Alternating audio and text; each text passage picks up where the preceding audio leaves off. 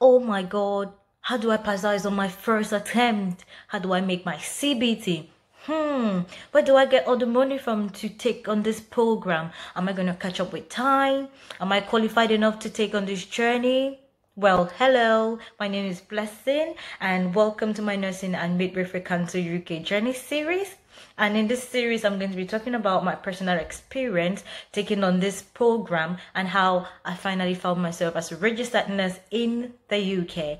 And in this series, I'm also going to be helping you answer some of those burning questions I know you have running in your mind. So ride on with me throughout this series and you're going to get all the answers you're looking for.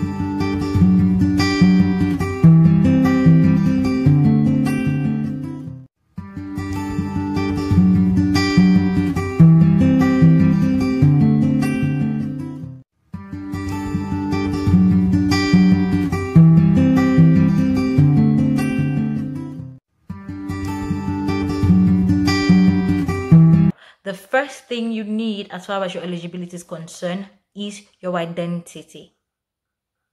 So in terms of your identity, it's basically just sending in your full names. Gonna ask you your full names and your status, you're married, you're single, and all of that. And if for any reason you've changed your name at some point, you have documents that carry different names, you have to send in a document to prove that, or to prove that you've changed that name and that is legal. For example, let's say you got married and you've adopted your husband's name. Of course, your name is definitely going to change from then on in all your documents. So you need to send in a marriage certificate to show that you actually change your name because of marriage. And if for any other reason you change your name, all you need is just a proof of or a legal document to prove that you changed your name legally. So that's it about identity.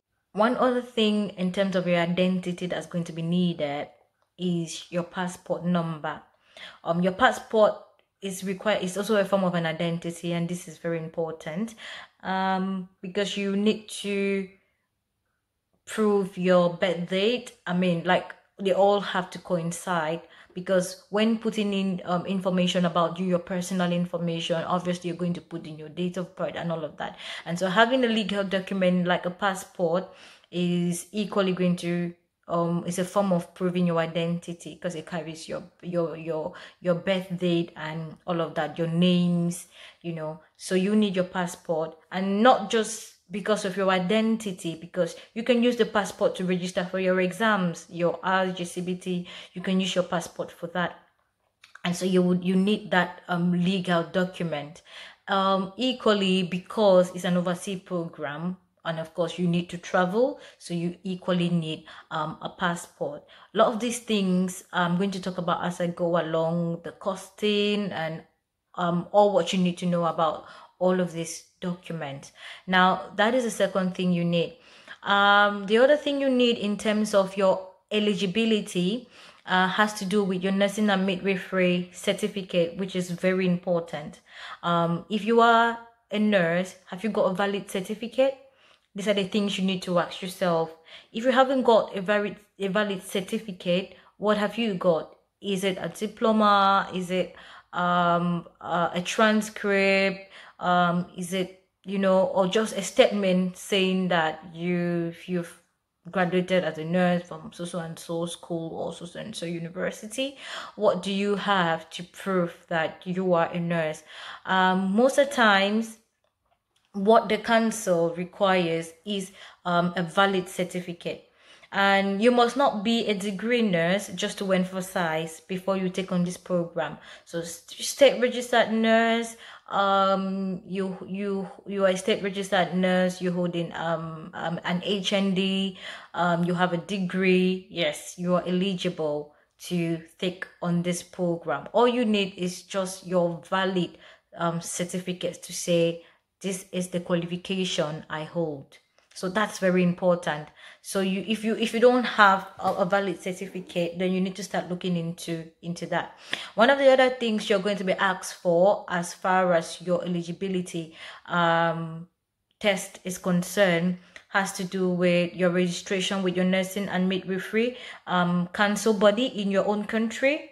For Cameroon, if you're from Cameroon, I'm going to be making reference mostly to Cameroon because that's where I come from, and at least I can share my experiences and examples and direct all other people or nurses from Cameroon who are interested in taking this program. But if you're coming from any other country overseas, then it's important that you get to know what form of documents you need and where you are going to get them in your country. But I'm going to just be telling you what you need, and this is general for everyone. Then I can make reference back there to Cameroon.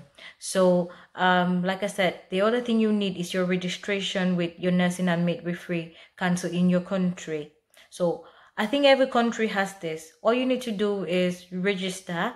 After you've left school, and then you're given a valid certificate to say yes, you are a registered nurse in your country and eligible to practice. So talking about registering your nursing and midwifery council, I think this is as important as anything you can think of. Please, if you have not registered with your nursing and midwifery or a body back home in your country, please, you need to, because this is very important. There's no way you are going to practice in the UK without being registered first in your home country. So this is very important. And the other thing you would need in terms of eligibility check has to do with a certificate of non-conviction. Some people call it a police clearance.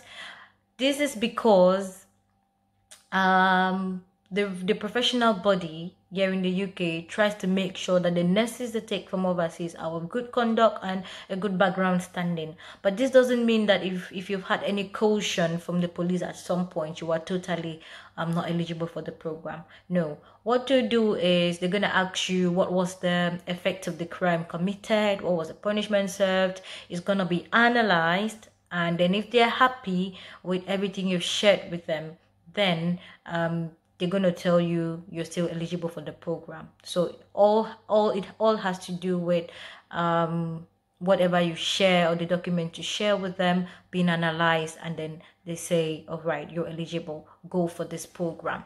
The other thing you're going to need as far as this eligibility check is concerned is your IELTS, your English exam. You need this. This is very important. The International English Language Testing System, which is popularly known as the IELTS test, is to test, it's a proof of your English language skills. And I'm going to be talking about the IELTS as well in the next series, where I will share about all the exams that you need to go through in order to scale through this process. So you need an IELTS test, and you need a required score to be able to be eligible for this program. I'm going to talk about all of this later. Yeah, I just want to give a rundown of what you need as far as your eligibility is concerned. So then you need that. Another thing you would need is your health status certificate to prove that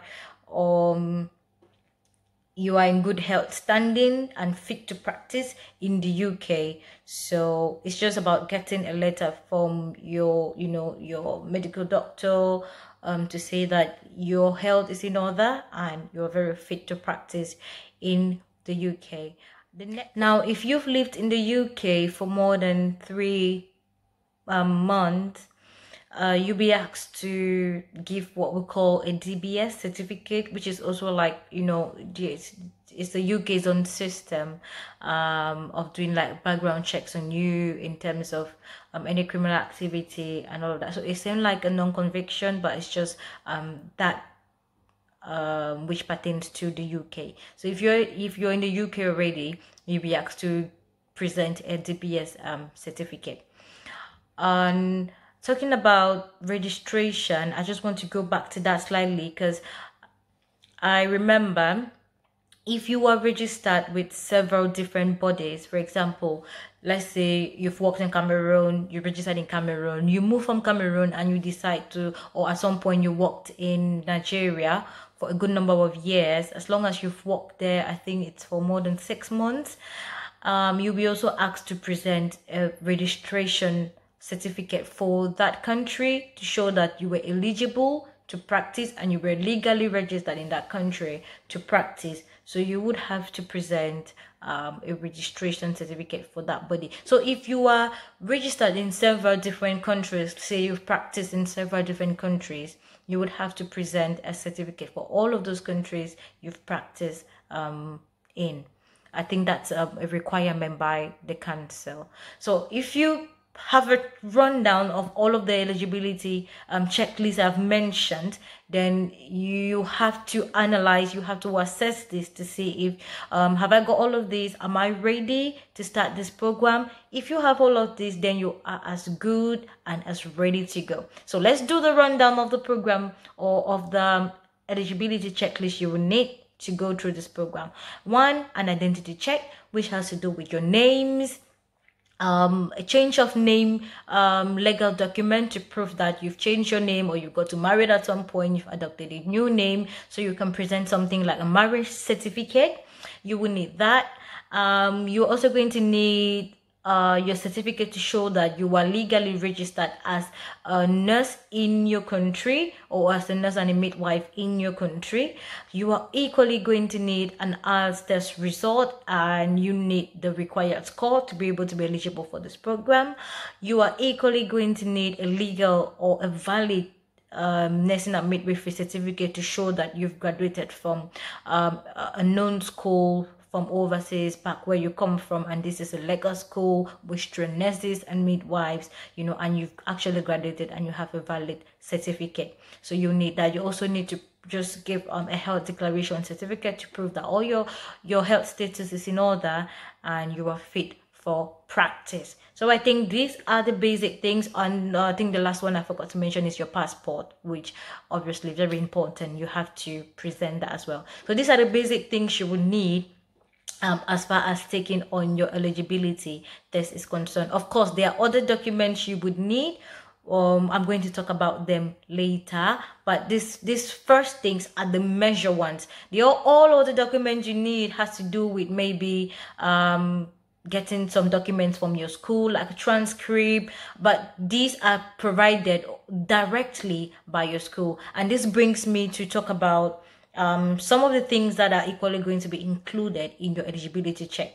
Now, when you start this program and you've provided all of this information, all of these documents I've talked about, there's going to be a portion on that portal where you have to put in a contact number or an email of your registration body for the nursing and midwifery regulator body in your country.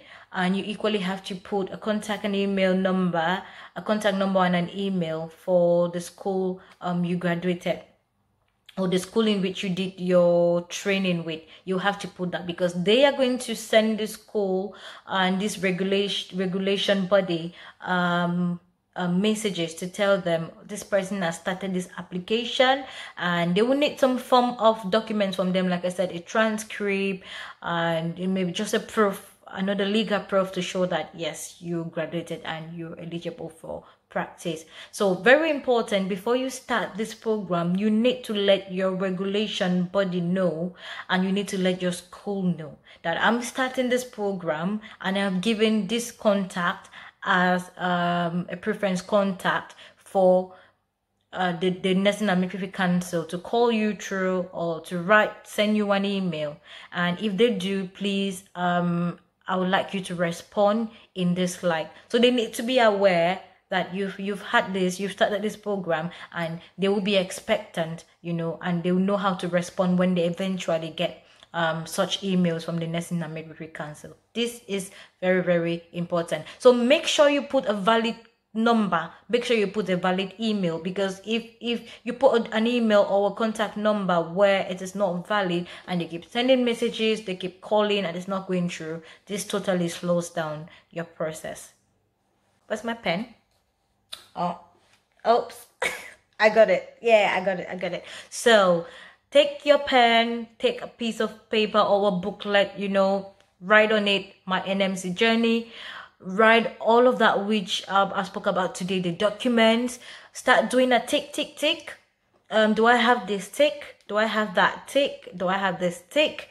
And the ones you don't have, tick, and try getting them as soon as you can. Try getting them as soon as you can. Once you've done this, you are all ready to take on this program.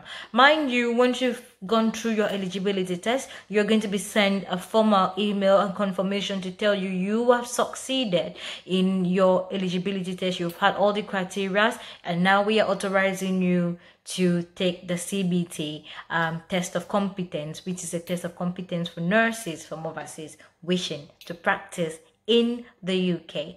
Now, that is it about the eligibility phase and all the documents you would need to prove that you are eligible.